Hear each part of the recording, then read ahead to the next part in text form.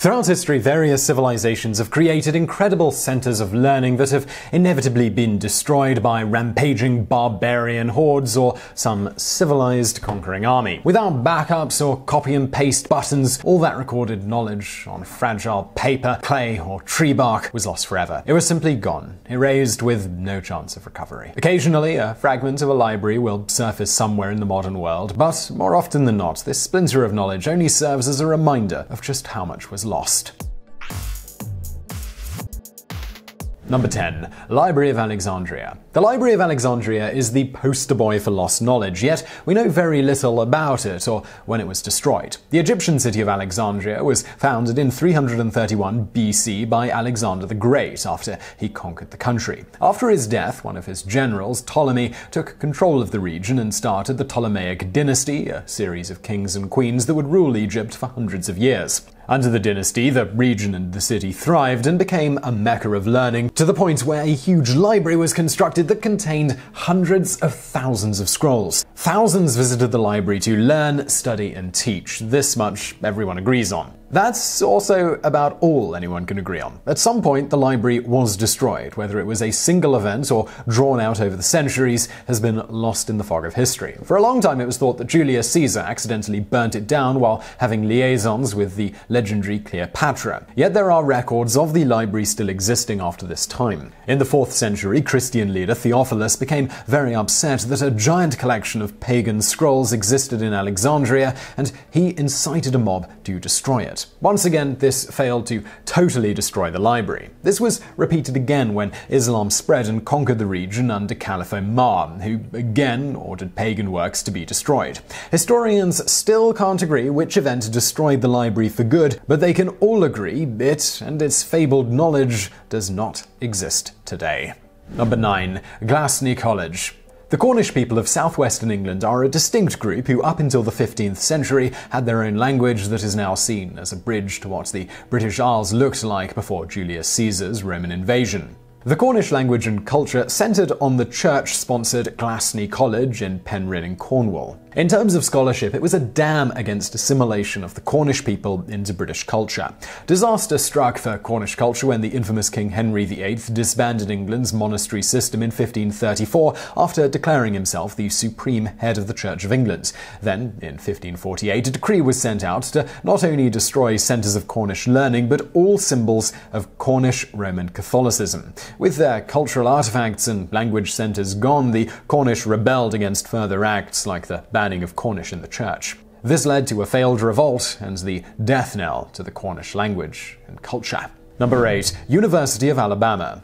On December the 18th, 1820, planning started for the creation of the University of the State of Alabama. It finally opened its doors to students on April the 18th, 1831, and soon became a major center of learning. By the time the Civil War broke out, it had one of the largest collections of books in the entire country. It was also famed for its legendary party culture, which saw some of the greatest student debauchery of the young United States. It got so bad that in 1860, the university leadership successfully appealed to the government to have the university changed to a military school similar to West Point. This ultimately doomed the school as it was targeted by Union forces a few days before the South surrendered. The school's librarian met the Union forces and, as they were torching the campus, begged them to let the library and its knowledge stand. The Yankee commander requested to his superiors that they spare the library, but the superiors ordered him to raise everything. Just as troops started to ignite the library, someone ran in and was able to save one book. This book was an English translation of the Quran, published in Philadelphia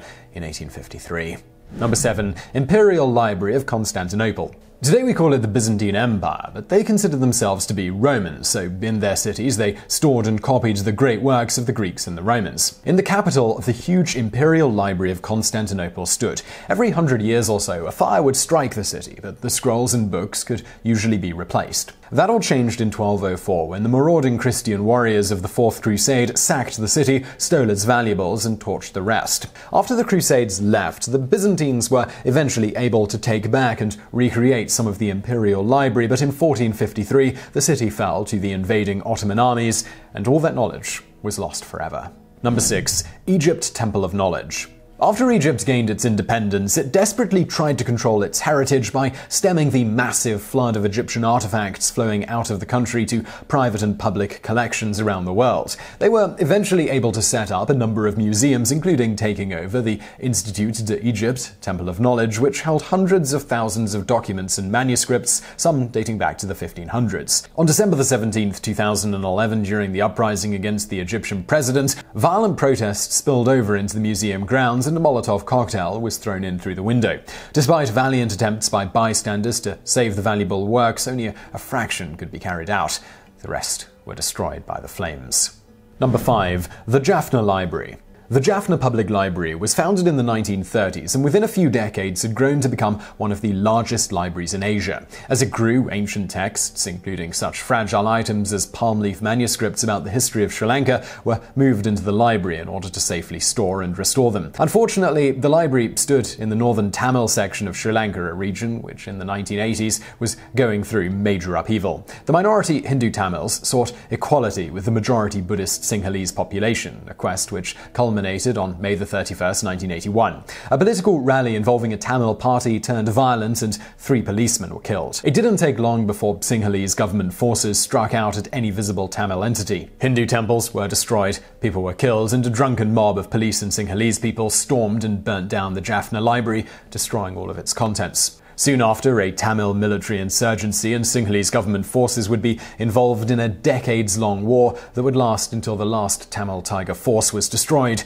in August of 2009. Number 4. Institut für Sexualwissenschaft. The Institut für Sexualwissenschaft, variably translated as the Institute of Sex Research, Institute of Sexology, Institute for Sexology, and Institute for the Science of Sexuality, was started right after World War I by Magnus Hirschfeld. Its location was Berlin, Germany. The institute was a pioneer in human sexuality and especially LGBT individuals. It was one of the first instances in the modern Western world where modern scientists confirmed that LGBT wasn't a lifestyle choice, but something people were born with. Tens of thousands of people visited it, and the institute was able to provide advice on STDs, contraception, and sex. Inside the library were thousands of questionnaires about people's sexual habits, a priceless record of interwar German sexuality. Yet Hirschfeld and the Institute's push for LGBT rights saw the organization targeted by the Nazis. When Hitler took control in 1933, the leaders of the Institute were arrested and the building and all of its records were burnt to the ground. Homosexuals, they were sent to prison camps and emblazoned with pink triangles, much like the Jews wore the Yellow Star of David. As a final insult, after Allied forces liberated political prisoners, Jews and Gypsies, they required homosexuals to stay behind bars and serve out their Nazi sentences. Number 3. Nalanda. Nalanda was one of the great universities of the world and survived for around 700 years, starting around 500 AD. Located in what is now northeast India, the learning center attracted scholars from Tibet, China, Greece, and Persia. A center of Buddhist learning, the university quickly became a target by those who hoped to destroy Buddhist culture. In 1193, Turkish leader Bakhti Arkaliji stormed into the city, burned thousands of professors alive, and spent months burning each and every scroll in the city. Reports from the time tell of a pale smoke from all the parchments hanging in the valley, which darkened the sky for many months. The Turks succeeded in uprooting Buddhism, which became virtually extinct in India. The destruction also plunged the area into the Indian version of the Dark Ages, as all advanced knowledge of mathematics, astronomy, alchemy, and anatomy was lost. Number 2. Maya Codices. The Mayans of Central America had a rich and complex civilization that produced some of the largest pyramids in the world, a prosperous trading network, and a written language that was in use from the 3rd century BC until the Spanish arrived. The Mayans used a variety of materials to write before settling on a medium of tree bark. Using this bark, they were able to record their civilization's knowledge and history in foldable books called codices. The largest collection of these codices were located in the Yucatan, which was conquered by the Spanish conquistadors in 1562. The priest that accompanied the invading army was Spanish Bishop Diego de Landa, who ordered the Mayan books be destroyed. Thousands of priceless volumes of Mayan life, history, and culture were put to the torch as de Landa proclaimed, "We found a large number of books in these characters. As they contained nothing in which were not to be seen as superstition and lies of the devil, we burned them all, which they, the Maya, regretted to an amazing degree, and which caused them much affliction." As the conquistadors moved across Central America, they systematically destroyed any codices they came across. The last big library to be destroyed was in Guatemala. There too, all Mayan books found were put to flame. Of the thousands of books in the Mayan civilization, only 3 survived, which are held in European museums.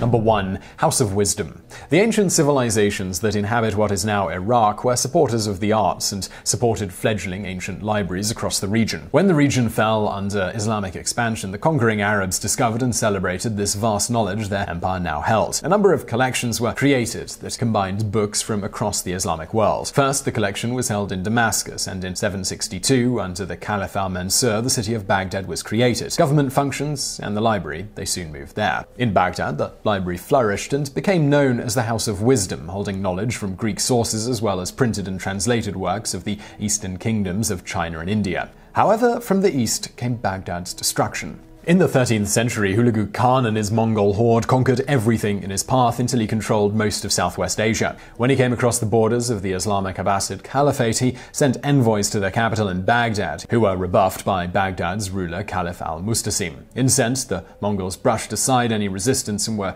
quickly at the gates of Baghdad, which they put under a 2-month siege before the city surrendered. The city was then sacked for a week, and the river alternated between turning red from the blood of those killed and black from all the books that were thrown into the river. Hundreds of thousands of priceless wonders were destroyed, and the sack of the city marked the end of the golden age of Islam. So I really hope you enjoyed that video. If you did, please do give us a thumbs up below, and don't forget to subscribe. Brand new videos just like this every day of the week. Also, I've got another channel called Biographics. I'm linking to that on the screen now. I think you should check it out. If you like this stuff, you probably like that. And as always, thank you for watching.